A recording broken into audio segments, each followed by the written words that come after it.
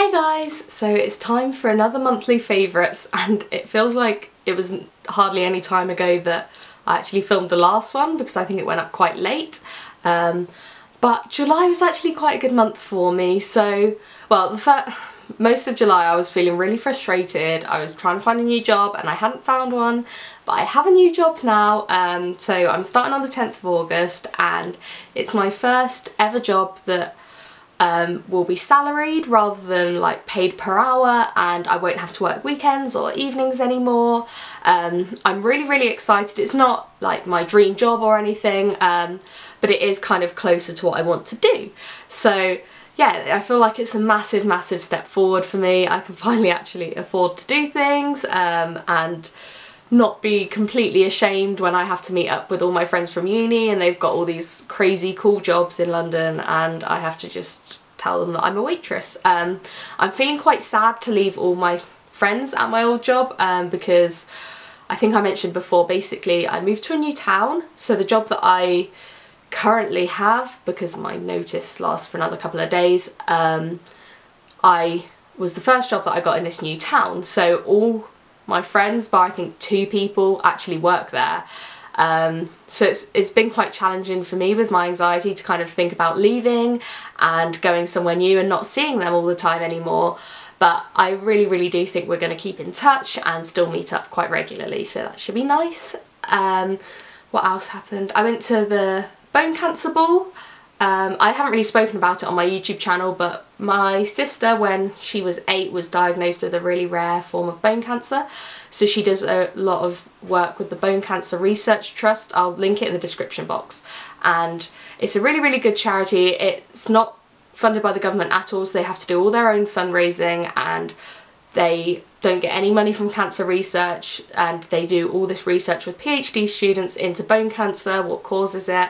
And they actually, when my sister was first diagnosed with hers, she had Ewing's sarcoma in her right femur, and I think it was in her thigh, and when they first diagnosed her they didn't know what caused it, but the Bone Cancer Research Trust, I believe, has now discovered what it is, like how it comes about. It's nothing that you can kind of prevent, but they know what causes it, so that should hopefully help with treatment in the future.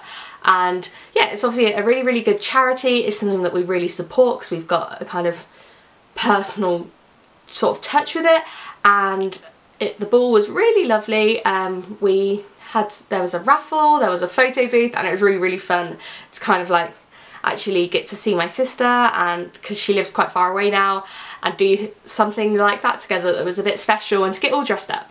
So they were kind of my 2 highlights of July.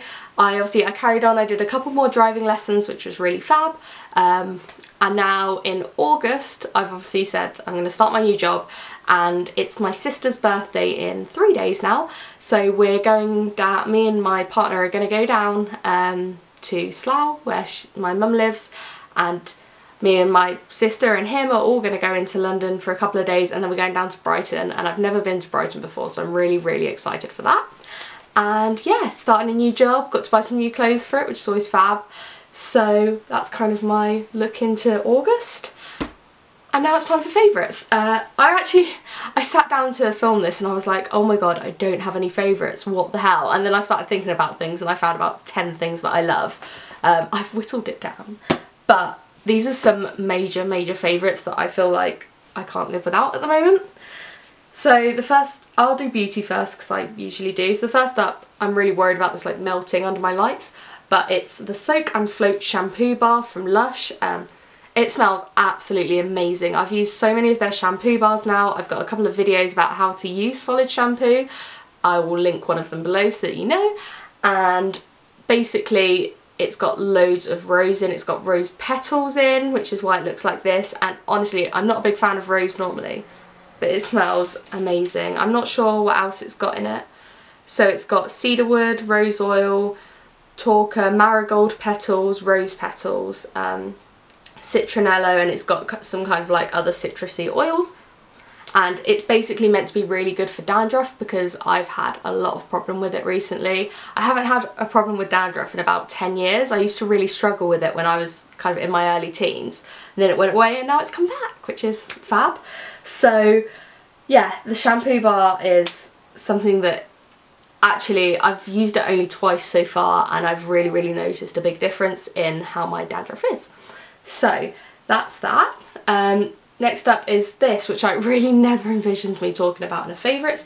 It's the So Wild Berries Body Mist. I've basically had this in my bag at work because I work as a waitress, as I've mentioned, and on long shifts, when you're wearing black clothes in the middle of summer, things can get unpleasant. Like, I'm not saying I stink, but obviously you want to smell really fresh, and so I've had this like on the back of the bar at work, and everybody has just been using it to freshen up mid-shift. It's really nice. It's kind of like just nice to have something that you can spritz on you, and it smells really sweet, which is my fave. And then the last beauty favourite that I've got is this L'Oreal Hydra Genius Aloe Water. I basically have combination skin. Parts of it are really dry, so my forehead is really dry, but around here is really oily, and I've had loads of problems with spots recently, especially kind of like here. And I've found that any other creams that I have just make me break out. They make me far too oily at the moment, and my skin just can't hack it. But this is a really nice balance. This is the one for normal to combination skin.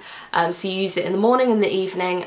Usually I just use it in the morning, but my skin really feels like it's tight in the morning after I've washed my face, and I need something, and this is perfect. It makes my skin hydrated, it doesn't make it greasy at all, and it doesn't kind of make my oily areas flare up at all. And it's really pretty as well. I really like the packaging. And then one little food bit is, it's got rabbit hair on it because I filmed a little video with my bunny earlier, which will be going up soon. It's a super green tea detox tea. It's minty. It kind of tastes like spearmint, and I'm not a big fan of peppermint tea. I will drink it, but it's not my favourite. But this is like a really nice kind of subtle, yeah, it definitely tastes more like spearmint, and it's meant to help protect cells from oxidative stress, and it's got selenium in as well. Yeah, it's kind of like, it really helps me to like feel less bloated. And then we have some kind of lifestyle-y bits, I guess you'd call them.